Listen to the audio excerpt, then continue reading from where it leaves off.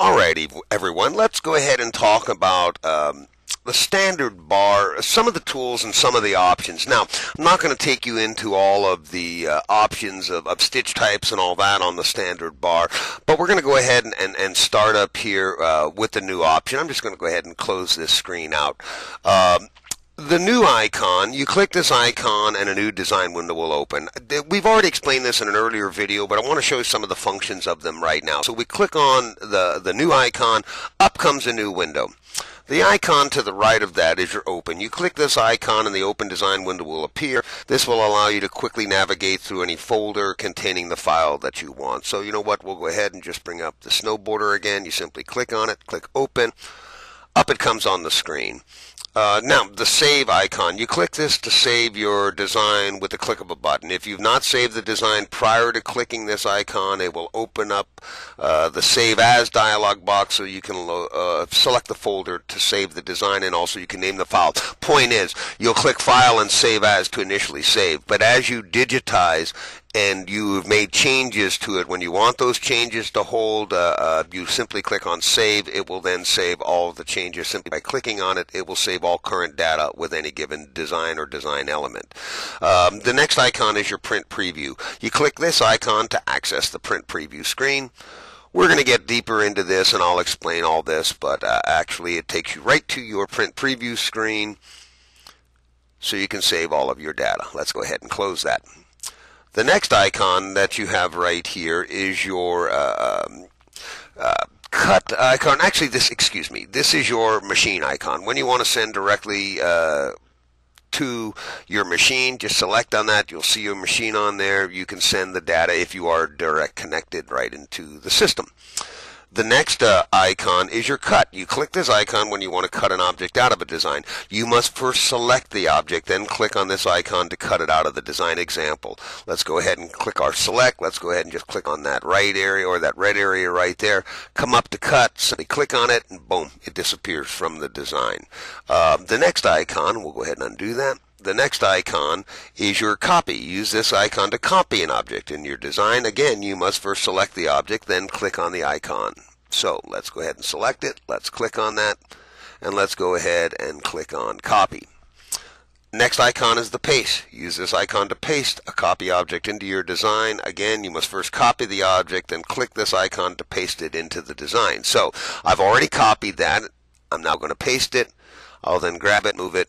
You'll see that I have copied it and pasted it anywhere that I want within the design. The next icon is your undo. Use it to undo changes or additions you just made to the design. So let's go ahead and undo that. Let's go ahead and undo our copy. And you'll see now the undo has disappeared. There's no functionality to it once you go back to the beginning of your undo.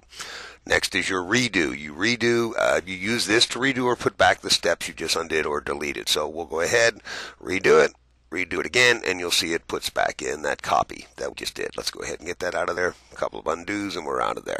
Next is the zoom box. Good looks. Let me go ahead and take you through a little bit about the zoom box. You use this to zoom in and out of your design. Number one, when you click the down arrow and you have zoom in, and you'll zoom in is number one. Each time you select this option, it will double the zoom amount. So we click zoom in, and it's doubled the zoom. Click it one more time, you'll see it's again doubled it. The reverse is the same for zoom out. Each time you select, it will reduce the zoom by half. So let's go ahead and zoom out a couple of times. One more time. Okay. To fit, which is the next selection, when you select this option, it will zoom as much as possible to fit the entire design into the design window. So, boom, it will fill it up. Fill the entire window that it possibly can. The next one is to selection. First of all, let's go ahead and select an area. We'll just select that red area. Doesn't matter. Let's get out of there.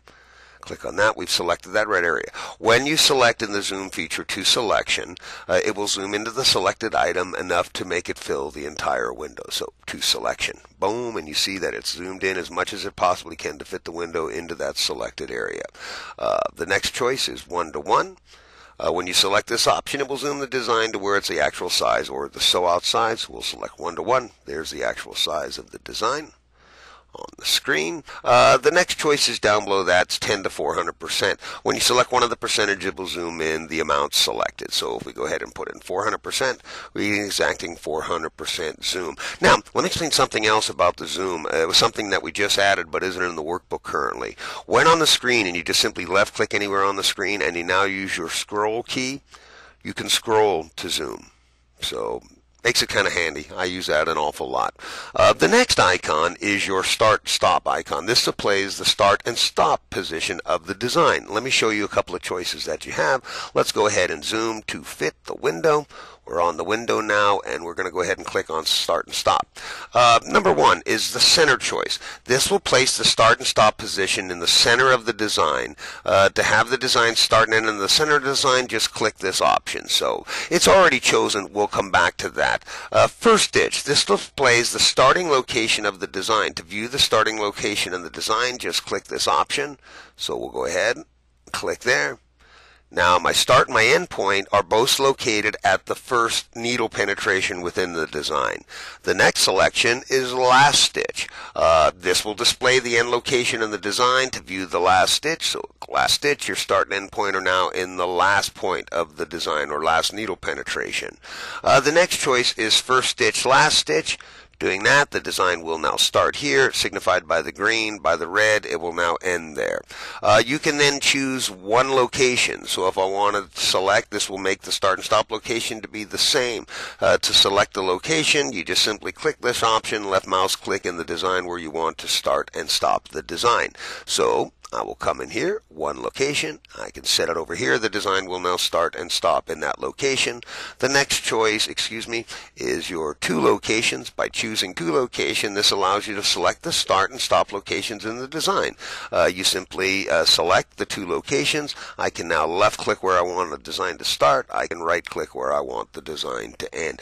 This basically utilizes, and where you utilize this one location, two locations, and such, for continuous embroidery. If I want to create a continuous embroidery, many times I'll use two locations. Start point being, let's say, on the far left, end point being on the far right of the design. For continuous lace, continuing bordering designs in that, you'll utilize that. And then again, just to show you now, most designs in the preset is always center. For adding lettering, for merging to in that, normally center location, and this will, clicking on center, will start and end the design in the center location. The next one is the auto lock. With this option is selected, you'll automatically place a lock stitch when starting a design object, following a trim, and place a lock stitch before a trim automatically. Control when this takes place, the distance between objects. You simply view the general options section. So you go into general options and you can select the distance between objects. To select your auto lock, simply click on it and we'll put a lock stitch before and after trims and such. Alright, next to that are the how-to videos. It's not fully loaded, but clicking on this icon, I'll go ahead and click on it. This is where all of the videos on the how-to step-by-step training videos on the software. So there will be under video manual, there will be complete videos on all of the aspects of the software. Also, you're then going to find Walt's Corner. This is where I put all my separate videos that not only deal with the software, but many times just about embroidery in general. I'm very excited. That's a great area. Lots of learning. Also, when I have questions come over the forum and I will answer them with videos. You'll find them in most cases down in Walt's Corner. If you're online and you click on Walt's Corner, now the software will come with a certain amount of videos loaded in it, but new videos that I produce you will find in the Walt's Corner area. So when I ask specific questions, and these are some of the new videos that I've just completed, I do work with the support online support forum, but I find when some technical questions are asked, many times I will go ahead and answer questions with videos as opposed to just sending you a simple text answer. So, and the final one we're going to cover right now, because after that we're going to get into the stitches, is about. And really clicking on this icon, you'll open a wheel column, show you the version of the software or other information about the software. So there you go. There's a little bit about the standard bar tools and some of the options and how they work. We're going to go ahead and continue right on. Hugs and stitches to you all.